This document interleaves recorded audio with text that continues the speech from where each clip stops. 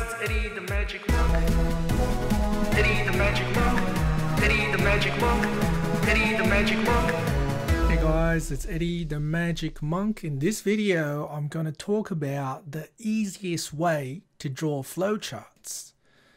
So you probably thought that in order to draw a flowchart, you need Microsoft Visio or something that costs money, when in fact you can all just draw it for free on a website called draw.io. And how easy is that to remember? Because you're drawing something, it's called draw.io. So I'm just going to go to the address bar and just type in draw.io, press enter. Okay, and now you're on the website. Now that's the real name of the website, but no one's going to remember that. Okay, so it's just draw.io. Okay, so now that we're here, just let me explain the three options to you. So you're creating a new diagram. Now, where does this diagram go? Okay, because are you going to save it to your Google Drive? Are you going to save it to your OneDrive? Or are you going to save it on your computer? Right, there are three options. These two options are if you have cloud storage, if you have Google Drive, if you have OneDrive, save it there. Otherwise, I will just save it to my device. Okay, so once you've chosen device, the next option is, do you want to create a new diagram or do you want to open an existing diagram? So obviously we're starting from a brand new diagram. So the top one is the one you click. I will come back and show you how to open up one that you've done already later on. So let's click on create new diagram. And we're going to open up a blank new diagram. There are a lot of other diagrams you can explore. Okay, so maybe you want some sort of a business organizational chart or something like that, but we just start with a blank diagram because that's how I like to do it. So you double click on that. Here's a blank diagram. So let me explain the interface to you. On the left are all the shapes that you can draw on the screen. This is the page that you're printing out. Okay, this is what the actual flowchart looks like. So if I want to draw a shape, I simply drag from the left-hand side my list of shapes. So let's say I want to draw an ellipse. I drag that to my workspace. And this is what's going to be printed, this part of the page. Okay, and then once I drag something onto the page, you can see that it's highlighted. I can deselect it by clicking on the space, or I can select it again. So click, click, right, select, deselect, and so on. So I can select the oval.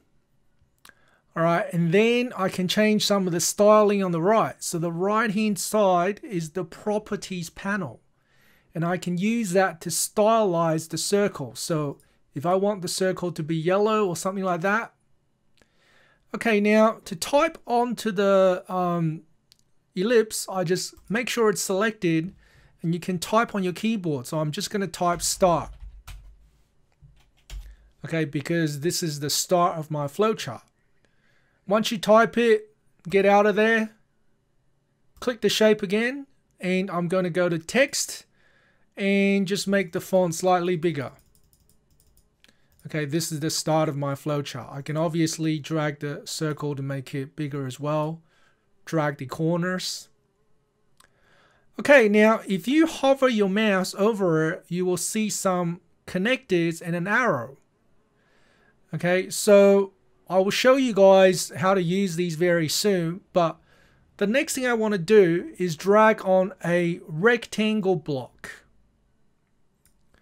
Okay, because in a flowchart, the start is simplified by an ellipse, whereas an action is simplified by a rectangle.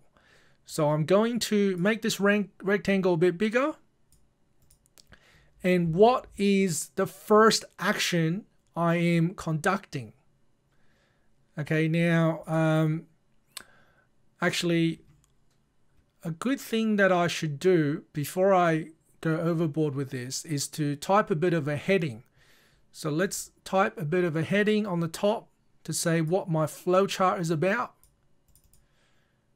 So you can see a heading is basically a rectangle with no boundary. So it's this shape here. So I'm going to type how to rock climb. Okay, so start. Okay, and then I want to say the first action that I'm doing when I'm rock climbing. So I'm going to say put on harness, tie harness to rope, approach wall. Okay, so then this is basically the first action. So to connect the start and the rectangle, what you would do is you would hover the mouse over the first shape. You can see some little connectors surrounding the shape. Drag one of these connectors. So put your mouse over one of these connectors, drag it towards another shape where you will see several connectors again. Now you're going to move it to the connector that you want and let go of your mouse. And now you will see that the first shape is connected to the second shape. Okay, and why is that useful? Because if you click out of it, you can drag this rectangle wherever you want and the arrows are still connected. The arrows are still connected. So that's really useful. Okay, the next thing you want is, let's say I want another rectangle block. Now, rather than dragging another one on, what you can do is a shortcut. Is if you hover your mouse, okay, if you hover your mouse over the rectangle, you will see that there is a arrow pointing downwards with a very light color. Okay, so if you hover your mouse over it, it gets a bit darker. And when you just click, it creates an exact clone.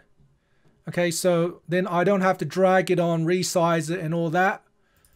So I'm going to say start climbing. So I'm going to say put your foot higher on the wall. Put your foot, sorry, put your hands on the starting handholds. And feet. Actually, let's just do that. And then just do another one. Let's try one to the right this time. All right, drag it over here a bit because you don't want to make it go outside the page, obviously. But you'll see that if it does go outside the page, the cool thing is it'll extend the background for you. Okay, so that's cool. So I'm going to say put your foot up higher. And then I'm going to put your hands up higher.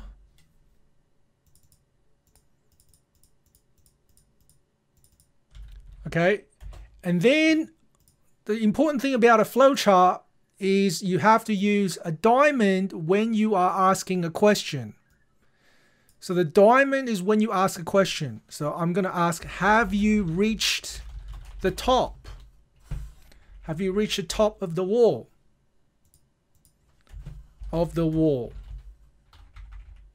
Okay, have you reached the top of the wall? So let me press enter a couple of times because it's coming out of the shape. Have you reached the top of the wall? Okay, and there are a couple of possibilities. The first one is probably going to be no because you just started climbing.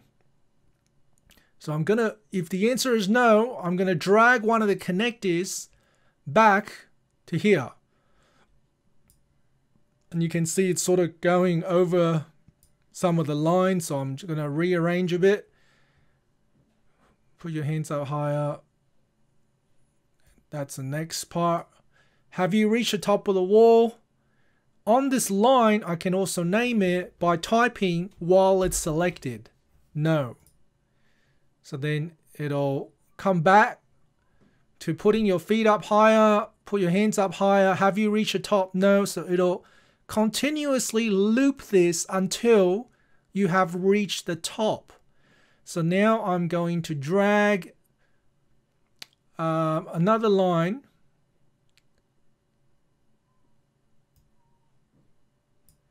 Sorry, another rectangular block. And I'm going to link from this shape to this shape. And it's going to say, yes, I've reached the top because I keep putting my feet up higher, keep putting my hands up higher, repeat. I finally reached the top of the wall. And I'm going to say, sit back down on your harness. And that's it. And that's the end. So, end. Because then you get let down, so I don't have to explain the rest. Alright, and I can drag from here to the end block. Okay, so this is my flowchart, all done. Okay, obviously not the best formatting, but that's how you do it. Okay, now there's one important thing that we haven't done the whole time. That is, we haven't saved it. And that's pretty crazy. So to save it, you would want to move your mouse up here to rename it. So I'm just going to click on that. I'm going to rename it to How to Rock Climb. And you can see the file extension is actually a .draw.io file. Okay. Or an XML file. So choose that, click rename. And then you're going to go to File, Save. And when you click Save, you can see that it downloads a .xml file to your computer.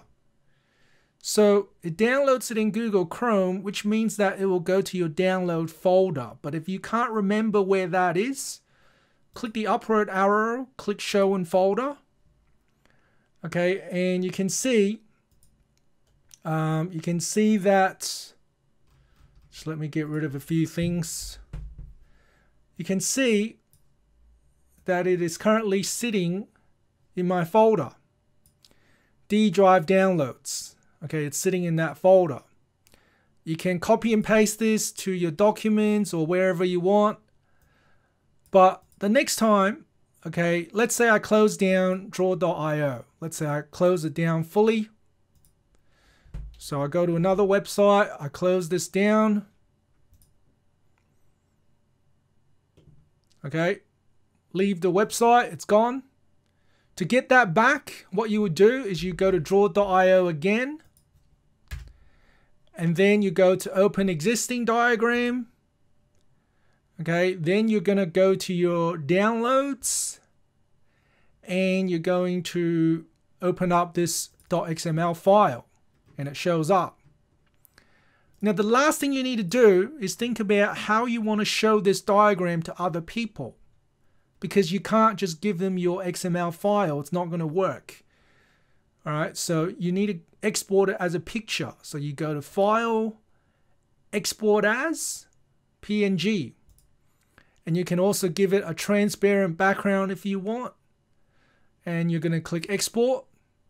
Again, save it to your device. And you can see it's downloaded a picture. So if I open up the file, you can see it's a .png file and it's a picture file. So you can just double click on it. Double click on it and you've got your flowchart in a picture. But if you double click on the .xml file, nothing's going to happen. Okay, so don't try to open it like this. It's only used to be, it's only used for being opened on draw.io, and that's it. All right, thanks for watching, guys. See you next time.